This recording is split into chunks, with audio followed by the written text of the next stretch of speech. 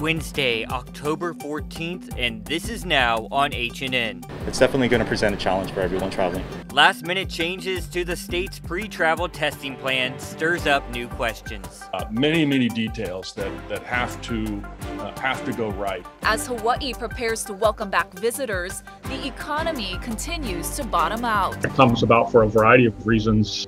New at noon, a status check of Australia's Great Barrier Reef, and the outlook is not good. We're still 2 weeks away from Halloween and people are already holiday shopping. I'm Chris Martinez. I'll tell you why the pandemic has millions searching for deals online right now. We're also seeing sales at Sam's Club and Best Buy and Bed Bath & Beyond. These stories, plus what made this Russian space launch today so historic, that's coming up on This Is Now.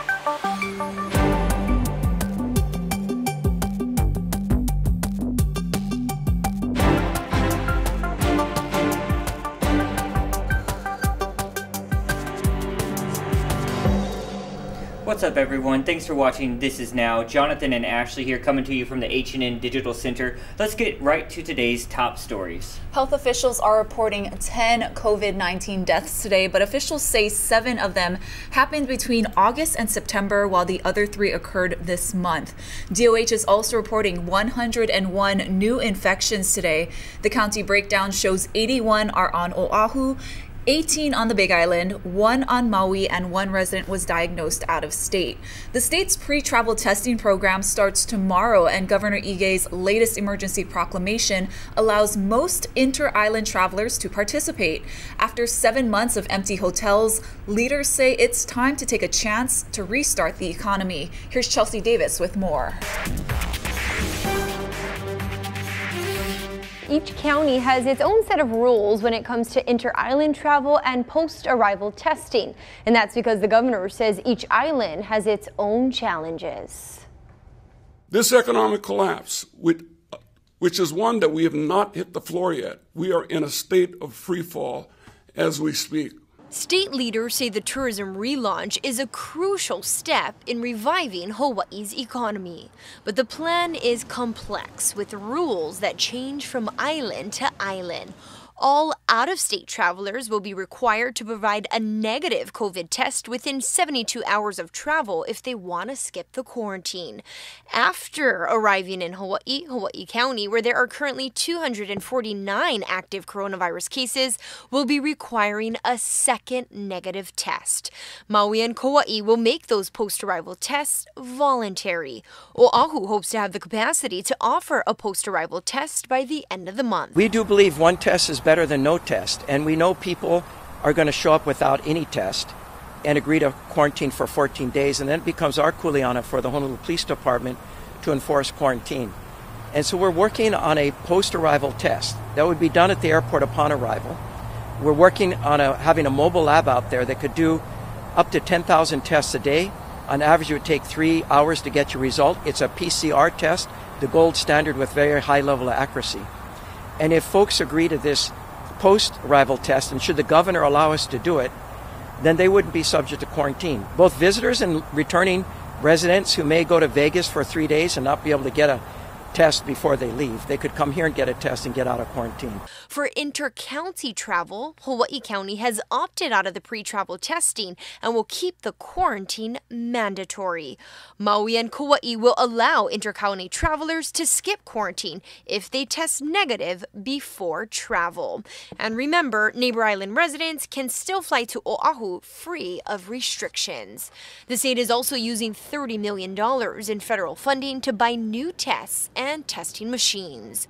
This means we will have hundreds of thousands of additional tests that we can use to manage the virus in our community as we resume economic activity and school reopenings. Local leaders caution that the reopening of tourism will not be flawless. All the testing in the world, as much as we'd like to believe it, will not stop spread of COVID from one person to another. Even though you may not agree with these decisions that are being made, be constructive in your criticism and support one another, because the cynicism in this state is moving as fast as the virus, and that's got to stop. This is an imperfect scenario being executed by imperfect people who have one thing in common: Aloha for Hawaii. The state says it has 17 partners offering pre-travel COVID tests. For step-by-step instructions on what to do if you're planning a trip, including where to get a test, go to hawaiinewsnow.com. Chelsea Davis, Hawaii News Now. It's no secret the relaunch of tourism is necessary for economic growth and recovery, but it's even more critical when you consider the economy has taken an all-time hit. Here's Mark Carpenter with those details. In addition to being the executive director of UH's economic research organization, Carl Bonham sits on the House Select Committee on COVID-19. His latest data shows that in the second quarter, Hawaii experienced a 42% drop in GDP, which measures our economic growth. Not only is that among the worst in the nation, there's also no historical comparison. We're all the way back at a level of GDP from 2012, right? So we've essentially wiped out about 8 years of economic growth. And you can't, in modern history, right, from the 1960s on, you don't have any drops that size. A record decline that underscores a need to reopen Hawaii for business. And as the state moves toward its pre-testing launch, UHero's forecasts show that it will take years for tourism numbers to recover, even under the best of circumstances, meaning no shutdowns or surge in cases. Out in 2024, 2025, we're at about the same level of visitors as we had in maybe early 2017. And that comes about for a variety of reasons. Some people will choose not to travel for a long period of time, even with the vaccine, even with treatment for the disease, but also because of the economic damage that's been done globally. As Hawaii welcomes back tourists, Bonham doesn't anticipate a large initial influx, partly due to the state's delayed response on establishing testing protocol. It's kind of like what a restaurant calls a soft opening. You know, you might have preferred to do it complete and with everything worked out, but that's not going to happen. And ideally, we get all the bugs worked out and all the details between now and Thanksgiving. Certain businesses will remain closed during this time. Some have advanced their renovations schedule to move it up from 2022 to 2021 and fill this opportunity here. These are choices that each of these hotels and business enterprises are free to make. However, we are assured that there will be enough of an inventory to deal with the traffic that's anticipated between October 15th and the holiday season and year end. On top of a slow recovery for visitor travel, Bonham anticipates it could take until 2023 or 24 for unemployment numbers to drop below 5%. Mark Carpenter, Hawaii News Now. In China, after a dozen infected residents were found in a northern port city, officials are launching a mass testing campaign with plans to test some 9 million people in 5 days. Janice Mackey-Freyer reports. Authorities here are testing the entire city of Qingdao. That's 9 million people, roughly the population of New York, and they claim they'll do it in just 5 days. The massive response comes as China has been returning to normal. During a holiday last week, major tourist sites like the Great Wall were packed. Hundreds of millions of people were encouraged to travel, to spend in order to boost the economy. For months, China has used strict quarantines and so-called wartime measures to contain outbreaks. In Qingdao, officials say the cases were confined to one hospital, lowering the risk of spread in the community, but they say they'll keep on testing. Janice Mackey-Freyer, NBC News, Beijing. On Capitol Hill, Judge Amy Coney Barrett took her seat for a final day of questioning. More than halfway through her confirmation hearings, the Supreme Court nominee has declined to say how she would rule on key issues like the Affordable Care Act and abortion rights. Are all questions on which I can't give an answer. Again, it's one of those things that I can't answer. It's simply really not something I can opine on. This is the first time in American history that we've nominated a woman who's unashamedly pro-life and embraces her faith without apology, and she's going to the court.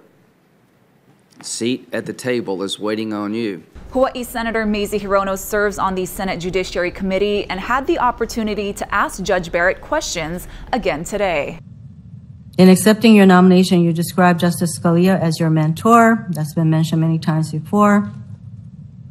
It appears that you may be even more to the right of Justice Scalia, whom you described as the staunchest conservative. I think it's important to look at what kind of impact you would have had on more recent Supreme Court decisions. When Justice Ginsburg served on the court, the Roberts Court issued numerous 5-4 partisan decisions. But what's notable are the more recent 5-4 decisions after Justice Kennedy, who was often in the middle of the ideological spectrum, was replaced by a much more conservative justice. The court shifted rightward as Chief Justice Roberts' conservative views was now in the middle of the ideological spectrum of the court. Let's get to some local business news now. Here's Howard Dykes. This week, airlines go from 17 to 29 city pairs between Hawaii and the mainland.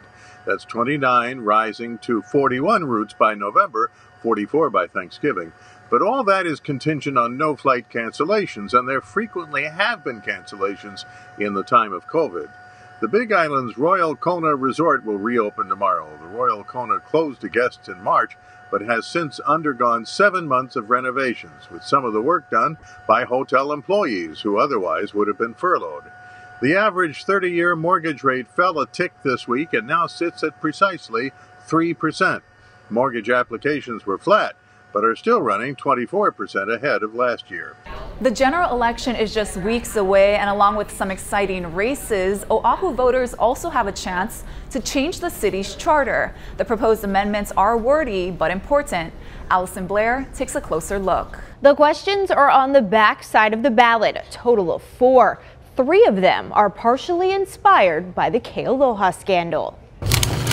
When you're filling out your ballot, don't forget about the charter amendments on the back. The first question has to do with establishing term limits for the Honolulu prosecutor in the wake of the scandal in that office. Right now, the prosecutor can run as many times as he or she wants to, and this would impose a 2-term limit, just like the mayor. Next, voters will decide if the city should create a youth commission. This would give an opportunity for youth to participate in the policy process earlier, to give their advice on things that directly affect youth, including issues around climate change. It would be made up of 15 members between the ages of 14 and 24 from across Oahu. It's unclear exactly how much money establishing the commission would cost. The final 2 questions are closely related and partly inspired by the Kealoha scandal. You need someone to police the politicians, and this is one of the organizations that does that. Voting yes would give the commission that investigates and enforces the city's ethics rules more freedom. The commission's investigation of the Kealohas was disrupted by hiring and budget questions raised by city lawyers. Their budget will still be set by the city council, but they'll have a lot of flexibility in how to spend that budget and what employees to hire and what employees they need and how much to pay those employees. Allison Blair, Hawaii News Now. Thank you very much, Allison. I want to take us outside live. Check this out. Look at that down King Street. Beautiful day shaping up out there. We got Billy V in for Guy with the latest on our weather.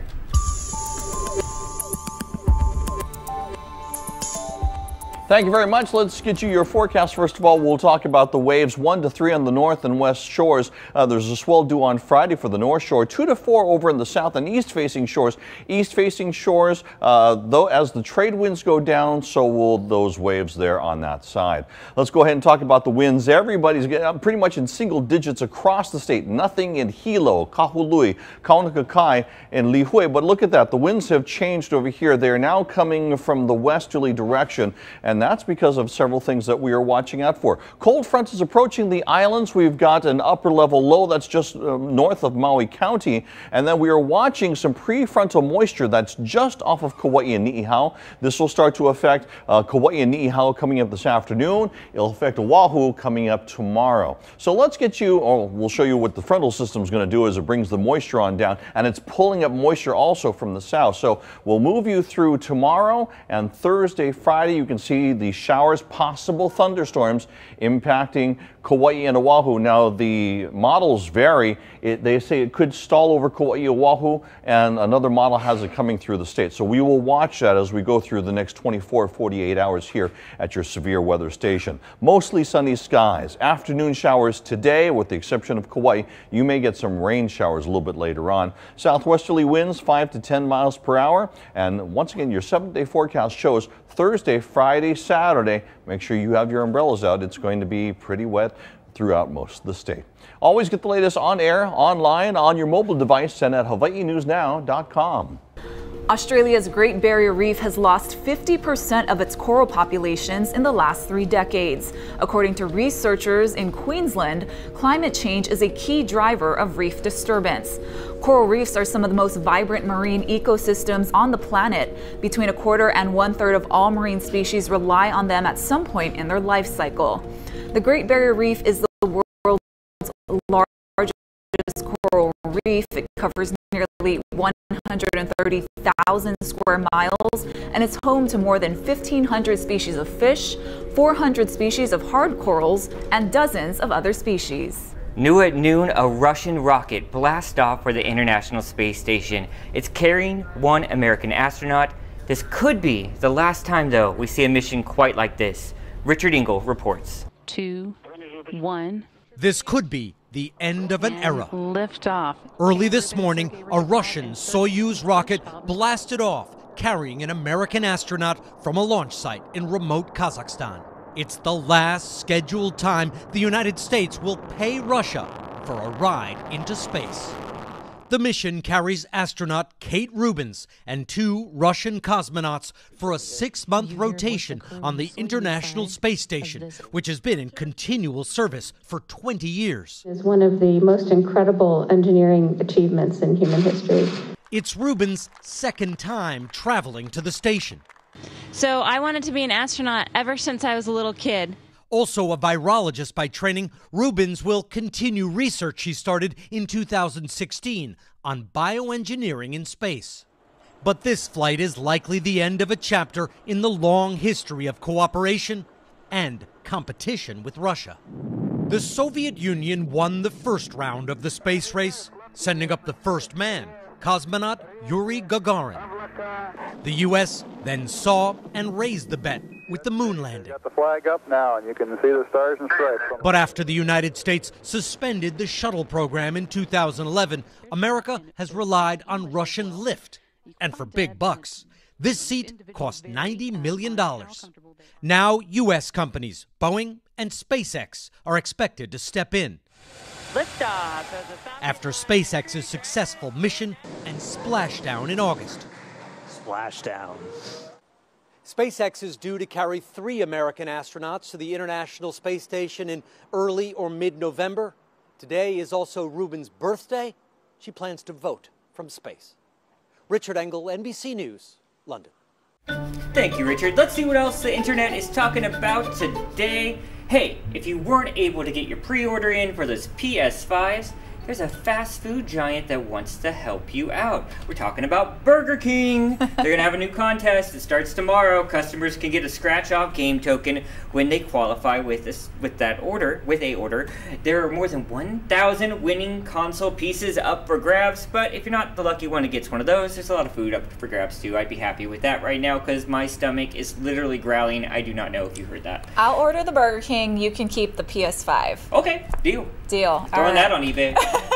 And the 2020 Billboard Music Awards airs tonight right here on KHNL at 7 p.m. Hawaii time.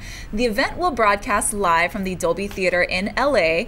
Kelly Clarkson is hosting and will also open the show. I read she's going to perform, Jonathan, one of your favorite Whitney Houston songs.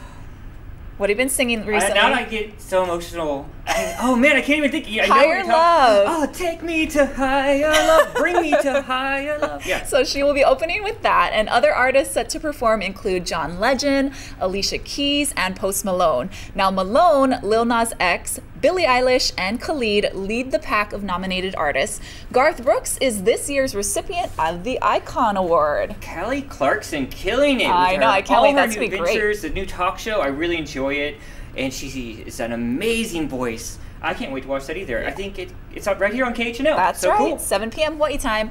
And Dunkin' Donuts is putting some heat in its product lineup with a spicy hot donut. Now, the new treat is called the Spicy Ghost Pepper Donut. Ooh. It's topped with a strawberry flavored icing featuring a blend of cayenne and ghost pepper and comes with a red sanding sugar for a sizzling look. Now, it's on the menu in time for Halloween with a few weeks to spare, and the Spicy Ghost Pepper Donut is available for a limited time at participating locations until December. Let's talk donuts for a second, because you have been hitting up that new donut shop in town so much. Way to out me, Jonathan. I know. Well, all you do is go to your Instagram and posting about it. It looks delicious. What was it called? Holy Grail Donuts. They're from Kauai, but they just opened in Kaka'ako, and it's phenomenal. They had really interesting flavors. No ghost pepper, thank goodness. I would try ghost pepper. Really? Yeah. I like the sweet and spicy, but that might be a little much for me. All right. And with 72 days until Christmas, you guys, the holiday shopping season is already underway. And today is the second day of Amazon's big sale for Prime members. And the pandemic also has other companies offering some deep discounts. Here's Chris Martinez. This is what holiday shopping used to look like. But the pandemic has more people pointing and clicking. You know, way back in the day, holiday shopping started with Black Friday weekend. And as online sales have grown, retailers have started pushing those sales earlier and earlier and earlier. And this year, they're going to start now. Samantha Gordon with Consumer Reports says the coronavirus is a big reason why Amazon was overwhelmed with orders in the spring and summer when Americans shifted to even more online shopping as stores shut down. Amazon Prime Day is back. The company moved their annual 2-day Prime Day from July to this week, offering more than 1 million sale items. Target, Walmart, and others are following suit with online deals. We're also seeing sales at Sam's Club and Best Buy and Bed Bath & Beyond, and all of these major retailers are offering these different savings. And many people are ready to take advantage of the discounts. A survey from Retail Me Not found 75% of Americans prefer to do their holiday shopping online. 67% say they're searching for deals during the Prime days. That's more than Cyber Monday and Black Friday. I think the trend of earlier shopping for the holidays is here to stay. Retail Me Not's Sarah Skirball says there are big price cuts on electronics, appliances, and home goods. A lot of people are going to start their shopping and in some cases finish their shopping in October. And that's because 55% of people are concerned about those inventory and shipping delays. She says there will be deeper discounts on toys in December, but shoppers who wait take a chance the toy will be sold out or won't arrive on time. Chris Martinez, CBS News, Los Angeles. Amazon Prime has someone going to be a new Instapot owner. Exciting stuff. I know, finally got one. Yeah, you're late to that game. And all great things are starting podcasts, you guys, including This Is Now and Foley the Sound Maker Monster. Now, who's Foley? Well, she's a fuzzy purple monster and the newest Sesame Street character who, along with her sidekick Mikey the Microphone, co-hosts the Sesame Street podcast with Foley and Friends. Now, the educational, kids-centered podcast is on Audible now with new 15-minute episodes released each Tuesday and Thursday starting October 20th. Foley and Friends is the iconic children's show's first podcast with episodes featuring original songs, games, jokes, lessons, and visits from beloved characters like Big Bird, Elmo, and Cookie Monster in every episode. That is adorable. I really like that. All sorts of podcasts coming out. I've been listening to a Crime Junkies podcast. I'm always into those are real my crime favorites. stories. And Mothership from Stephanie Lum. If you haven't heard it, listen to it. There's a new episode that comes out tomorrow, but she has several dozen already posted on our H&N podcast page. You can find it on our website as well, along with the This Is Now's podcast. We also post podcasts every day at 5 a.m. and 4 p.m. after First Step 4, so you can get all the news headlines updates. That's going to do it for This Is Now. Stay safe, everyone.